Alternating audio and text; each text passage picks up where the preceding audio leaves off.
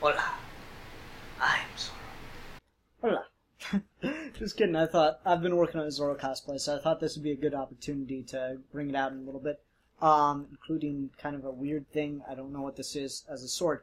But anyway, the real reason I wanted to do a video today, I've been watching through the Guy Williams Zorro show. I'm on a really big Zorro kick right now. And so I thought I'd make a quick video, just a vlog about some thoughts I've been having about that. So for those that don't know, the Guy Williams Zorro Show is a series produced by Disney, yes, in the late 50s, starring Guy Williams and a number of other actors, that just, like, there are tons of episodes of. There are only 3 seasons, but the first 2 seasons had 40 episodes, almost 39 episodes each. And then the 3rd season I haven't gotten to yet, but I'm about halfway through the 2nd season, which is about 2/3 through the series. And there's just been a couple of things about it that I wanted to get out there, get off my chest, and just talk about a little bit, because I've had some thoughts on it, and I did a rant on Twitter the other day, and that's always good things to mine for a video. So anyway, one of the things that really inspired me to really get on there about this show is I love parts of this show. Some of it is just so brilliant, and it's so much fun to watch. It is all around enjoyable. There's some great musical numbers here and there. It's a great series. But I was watching an episode last night which is called The Runaways, and it was horrible. Not in a structural sense. That's the thing that gets me. Is objectively, if you're not putting any morals into it at all, it's a really good episode, all things considered, as it tells a quick, concise story. It's emotionally satisfying. It's well structured. Everything about it works. But the episode itself is about 2 slaves. So Zorro's, of course, set in Spanish California in the early 19th century, and the Spanish had a lot of crazy rules that were obviously morally reprehensible. And one of the systems that they had on the books was the idea of indentured servitude. And this isn't a Spanish thing only. This goes throughout the history of Europe big time, and throughout most history. But they have indentured servitude, which is that someone could finance your schooling, and then they were obligated to work for you. They were indentured to be your servant for X amount of time, whatever the contract was. And immediately, red flag already, Diego, Zorro for those that don't know, Diego owns one of these people. That's already a problem. But 2 slaves want to get married, and they need permission from their owners. And Diego grants his slave permission without any, fuss about it or anything. She comes and asks him, he just gives her a letter saying, yeah, of course you have my permission. And then another slave owner doesn't, and that's the whole, that's the thing that's driving the drama in the episode. And it's not that the drama isn't well handled and everything, but at one point, one of the slaves, the male slave who didn't get permission from his owner, comes to Diego after he's run away. He's an escaped slave. And Diego tells him that it's his duty as a man to go back to his master and work it out and settle it like men. That just totally rubbed me the wrong way. Context, of course, is everything. Context, this was made in the 50s. Context, this was a regular practice throughout history. There's you can throw all the context you want at this, and it certainly mitigates it in a lot of ways. It's not like Star Trek, where my problem with that series is all the hypocrisy in the original series of lecturing to us about how to be better people, but at the same time, clearly you're not following that in your own show. So we get this sense of, and so Zorro is somewhat still guilty of that, but end of the day, Zorro in that series wants people to follow the law, and he expects the same level of following the law from the people as he does from the government officials. But what he doesn't realize, and I don't think the writers ever really caught on to, is if you keep making the villains for Zorro these corrupt government officials, then the problem is no longer that the government is corrupt. The problem is that the government is fundamentally flawed and is taking advantage of people. And Zorro has always been a huge symbol of revolution and uprising. If you go back to some of the one of the original silent films and you watch the beginning of it, it opens with a quote that's something to the effect of, now it's exactly, oppression by its very nature creates the force that will destroy it. And that's what Zorro is. Zorro is a very revolutionary figure. And Diego certainly has a role to fill in society to be able to avert suspicion from himself and everything.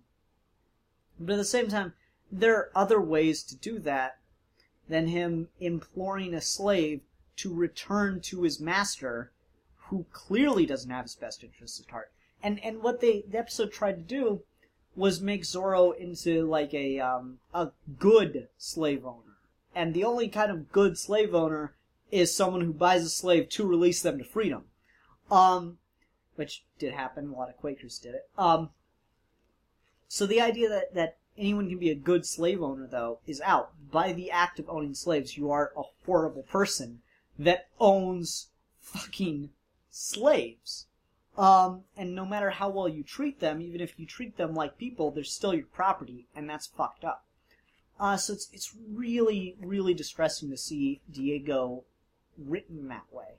It doesn't affect the series. The series is still really good. It's a really just low point in that episode.